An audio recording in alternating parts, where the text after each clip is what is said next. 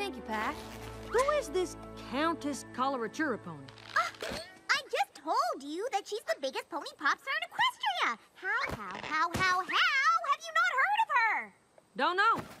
Though I did know a gal named Coloratura when I was just a filly. Wouldn't it just be the funniest thing if that Coloratura and this Coloratura were the same Coloratura? Do you mean to tell me that you actually know Countess Coloratura? Well, I don't think it's the same pony, since my friend wasn't any sort of highfalutin countess. Do you remember her cutie mark? Sure do. It had this super colorful bunch of musical notes that just shimmered in the light. You mean like this? Well, fancy that. That there's the very same cutie mark. Do you have any idea the number of hoops I had to jump through to get her to perform at the festival? A whole lot of hoops! That pony is very demanding! No. Yeah!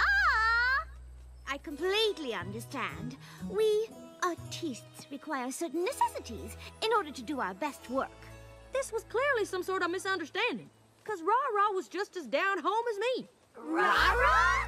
Even that big name was too fancy for her, so I shortened Coloratura to Rara. We had the best time at Camp Friendship. Rara was just so easygoing.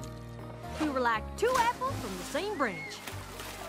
Rara and I prepared this song for the camp talent show. When we performed, she belted it out, singing in the most colorful, clear voice I'd ever heard. Equestria, the land I love, a land of harmony.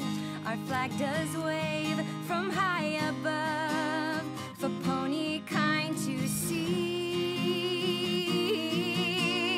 Equestria, a land of friends, where pony kind do roam. They say true friendship never ends. Equestria, my home.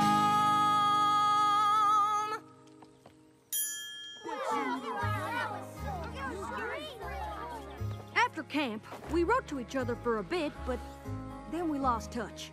But Rara always did want to go to Manhattan to try and make it big. But a demanding diva